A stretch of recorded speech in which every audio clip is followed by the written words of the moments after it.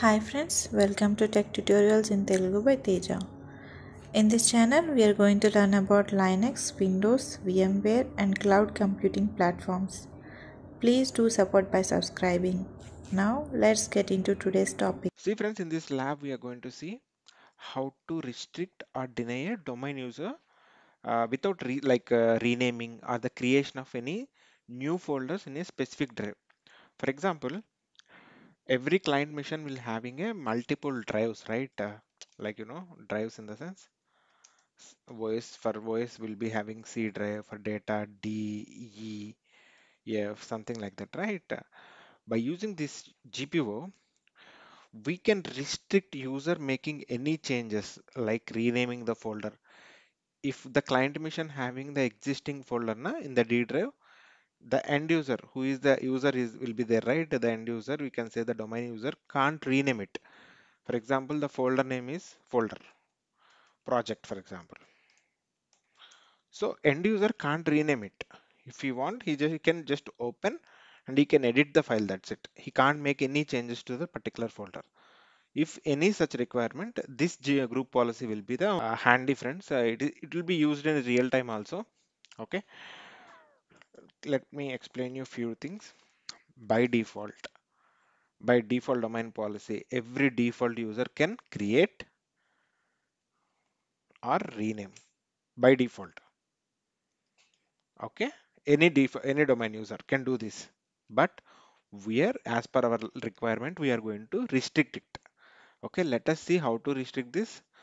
For this, we need one server, nothing but a domain controller, and we need a client machine which is joined to the domain, so that whenever we create the group policy over here, we can test from the client machine. Okay, this is my server and this is my client machines. Okay, in server, I'm going to log in. Okay, in server, I'm having two drives. You can see here. When I open over here, see, I'm having C drive for voice and D drive for data. Okay, for example, raw data. In the same way, when we log into the client machine, I'm just logging as a domain administrator over here in the client system. Here, when you open over here,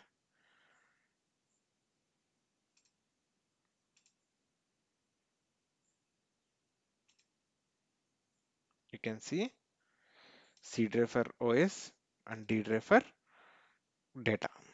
Here I have created few folders over here, friends. Project 1, project 2, project 3, and in project 1 having data 1, right? You can see here in this way. So right now what we are going to do, we are going to log into the server and we are going to create a group policy object over here. You all know like how we create a group policy by default. For that, we need to open the group policy management console. This can be opened by server manager.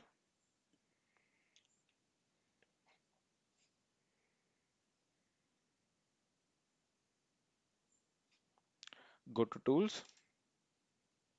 Here you can see group policy management, right? Click on it. Minimize the window. Let that get opened. Here you can see what all the existing group policy objects are there. All this will be available in the group policy objects.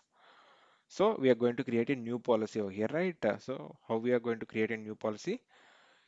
If it is like this, right? When in your lab environment, you need to expand like this and go to group policy objects. Here I am going to create a new policy. Create a new. Give the name of the policy. You can give any name. You can give it as deny user.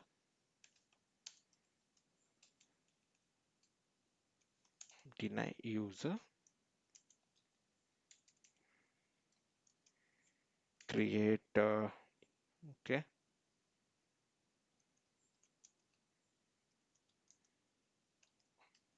Okay.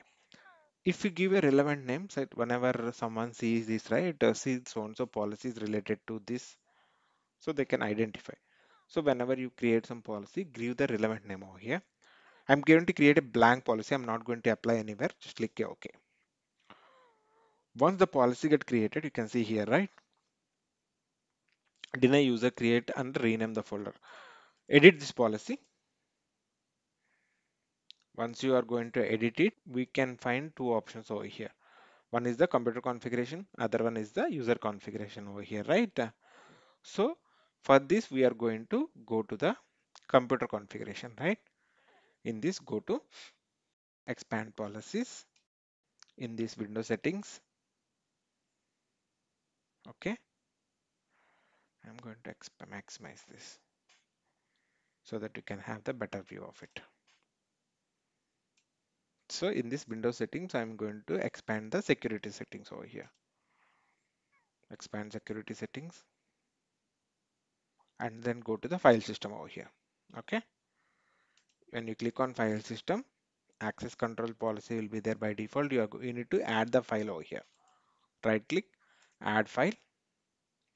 Once you add the file, it will show up what drive need to be added. I'm going to choose D drive. Okay. I'm just going to select the drive, whatever where we want to apply this policy. So I have chosen the D drive. Click OK. Whenever you click OK, the permissions wizard will be opening. The security permissions you can see here, right? This will get opens. Here you need to make the required changes over here. Okay. What changes you are going to make? Click on advanced. You can have a clear view of it. What exactly in this? Okay. Once you click on advanced, you can see add option over here, like a principal option. You need to add over here. Click add, and it will ask to choose the principal, right? And I'm going to choose it. For which user we need to? Here you need to choose a group for the best practice. But as of now, we are going to choose a user called Murali. I'm going to choose user Murali as well as Pawan, two users. The best way of doing is you need to add these users into a group and give the permissions to a particular group, not an individual users. But as a practical purpose, we are doing like this. See, once you select the users, click OK. Okay, it is asking to choose only one user at a time. So I have choose Murali over here. Click OK. Go to advanced permissions. Here you can see what Murali can do. Uncheck all the things, friends. Clear all. Give permission as read attribute, right? Here give read attribute permission. So rest all read attribute, delete, he can't do anything. Okay, I have given permission for read attribute. One more user is Pawan, right? I'm going to add Pawan also. Pawan, show advanced permissions, clear all, give just read attribute permissions over here. Click OK. Once you give permissions, you can check here, friends, rightly, who are having what level of access you can see here, right? So for particular user, we have given only read attribute permissions over here for these two users. Rest all has been removed, right? As discussed. So once you are done with it, just apply OK. And you can just have a OK for this window also, whatever the window has been opened over here. This gives a wizard like stating that configure this file and folder, then propagate the inheritable permission to all the subfolders and files. This should be there, friends. If not, the folders within that particular shared drives, right, it can't be applied. So leave it as a default and click OK. So for drive D, the permissions has been applied. The next step is apply the group policy.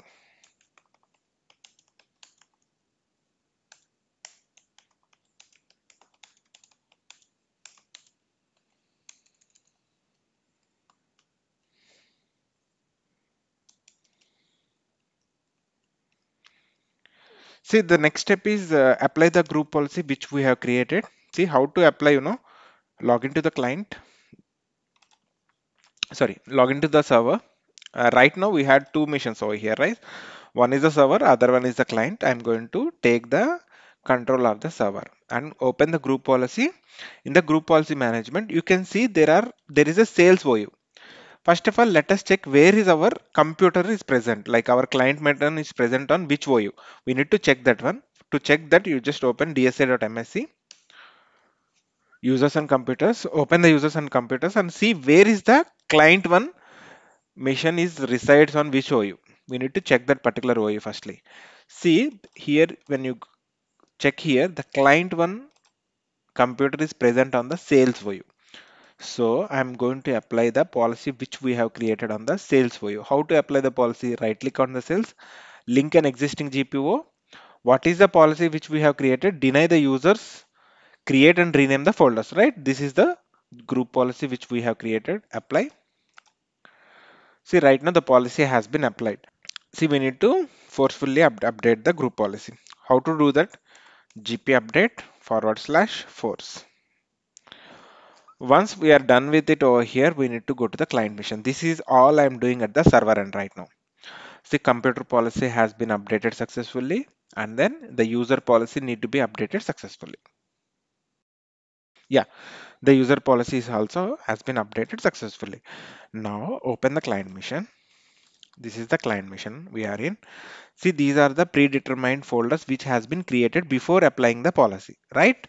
Now I'm going to forcefully apply the policy. For that, what we need to do is just we need to open the CMD. Firstly, I'll be showing what exactly we are in. I have logged in with user Murali, right? I'm going to apply the policy, forcefully update the group policy. Computer policy has been updated successfully. Very good. And we need to the user policy need to also get completed. It is taking some time. You can see here the user policy has been updated successfully, right?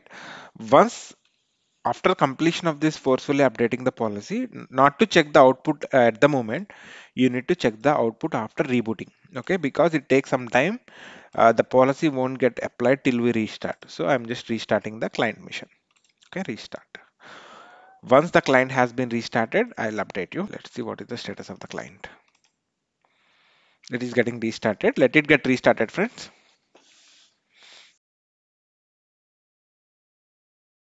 See, the reboot has been completed successfully. Right now, I'm going to log in with a user called Murali. Okay, for that user, we have applied permissions, right?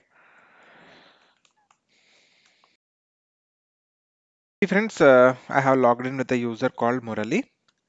Now open the File Explorer. Go to D drive on which we have applied the permissions. Previously, there are 9 folders over here. Okay, now try to rename any of the things. I am just trying to rename the project 9 folder. I'm right click, rename.